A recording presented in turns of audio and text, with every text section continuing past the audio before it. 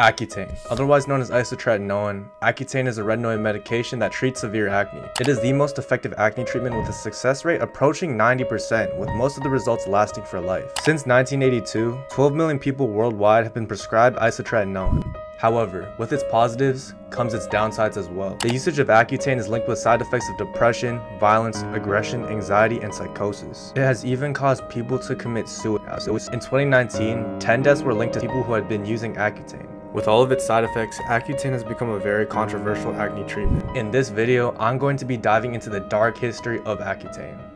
Annabel Wright. Annabel Wright was your average teenage girl. She was popular at school, and she was very close with her family and her two parents, Simon Wright and Helen Wright. Like many other teenagers, Annabel struggled with acne. She had tried many acne treatments, however none of them were working and she was at risk of scarring, so she was prescribed Accutane. Annabel's parents had heard of previous stories of people that had taken their lives due to Accutane. But when they brought this up to the dermatologist, she told them not to worry, claiming that these could have happened due to the children being depressed about their skin rather than the drug itself. This made them feel less worried, so Annabel continued on with her acne treatment. On May 1st, 2019, it had been about 9 months since Annabel had started using Accutane, meaning that her skin had been seeing improvements from using the drug. On this night, the Wrights were having dinner with Annabel's grandmother Maxine.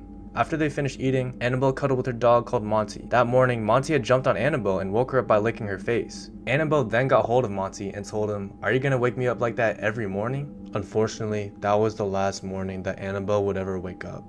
After dinner, Annabel's mother and grandmother drove Annabel's 12-year-old brother William to a young farmer's club and went for a walk. With homework to do, Annabel chose to stay at home. At about 8:15 p.m., Annabel's father Simon returned from work and went upstairs to have a chat with her. He had a pretty normal conversation with her, asking her how her day had been and how her exams were going. After her chat with her father, Annabel went back to her room. During that night, Annabel was also talking to her friend who was going to go on vacation with them for the holidays. In the meantime, Annabel's grandmother and her mother came back home. Annabel's grandmother went upstairs to Annabel's room. Unfortunately, this is where Annabel was found dead.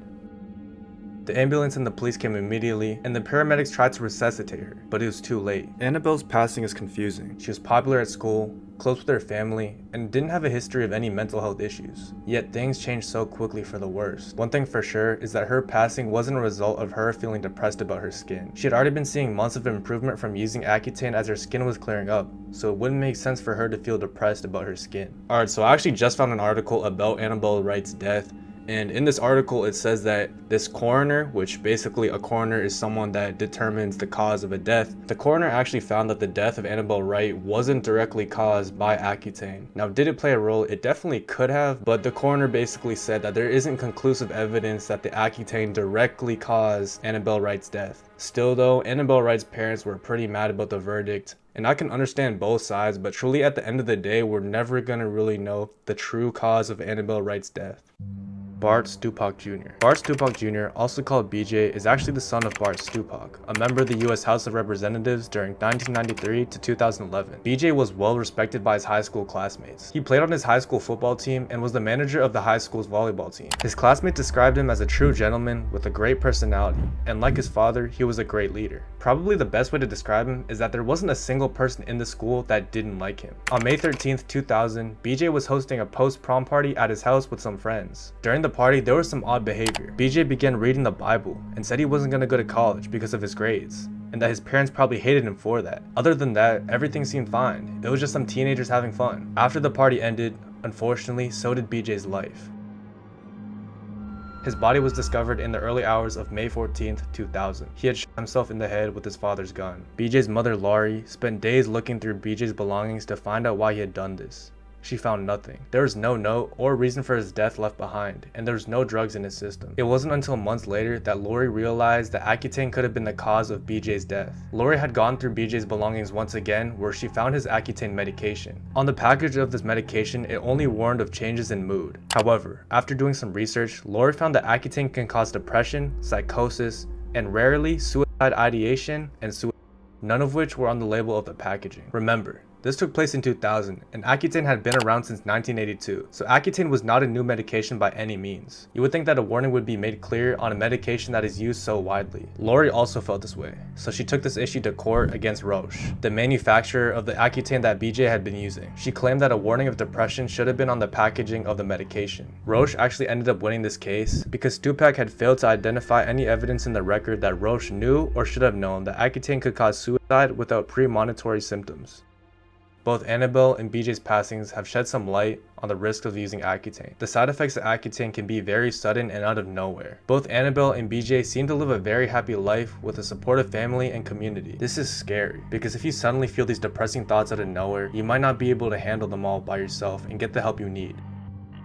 Pregnancy. No, Accutane doesn't make you pregnant. Come on guys. On a serious note, Accutane can have detrimental effects if being used while pregnant. So to my guys out there, be careful. It increases the chances of miscarriages, preterm births, birth defects, and intellectual or developmental disabilities. This is one of the main reasons a prescription is needed, as women need to be assessed before getting prescription for Accutane. They need to get 2 negative pregnancy tests and need to get on birth control before they start using Accutane. A common birth defect is a cleft palate.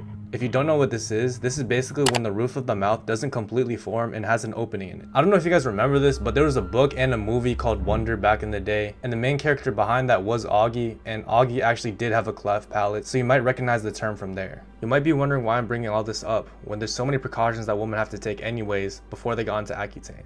Well, unfortunately, even with all the precautions that a woman can take, it doesn't completely rule out a pregnancy. While doing some research for this video, I found an absolutely devastating Reddit post. I just found out I'm pregnant and I'm currently taking Accutane. If you know anything about Accutane, they heavily stress not getting pregnant on it as it can cause horrible birth defects.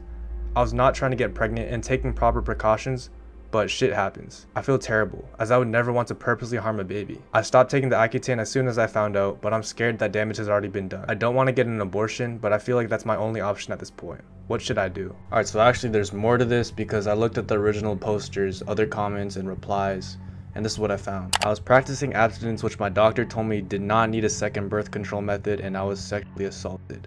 So yes, shit did happen in this case. Thank you, have a nice night. I don't know. This is an insane situation. Oh my god. I just feel terrible for her. And I hope that the person that did this to her is serving justice. And it's been about 10 months since she made that post. I don't know. There's no updates on what happened, but I hope that her and her baby are doing perfectly fine. So yeah, this is a bit of a different video from the usual videos I make. I did want to make this video though because it sort of explains why I personally didn't choose to use Accutane. And for those of you guys that are considering Accutane, make sure that you look into the risks and the possible side effects of using Accutane before you get into it. Now obviously a lot of these side effects are quite rare, but it's still something that you want to consider. But with that being said, follow me on Instagram at choice.yt. I appreciate you guys and peace.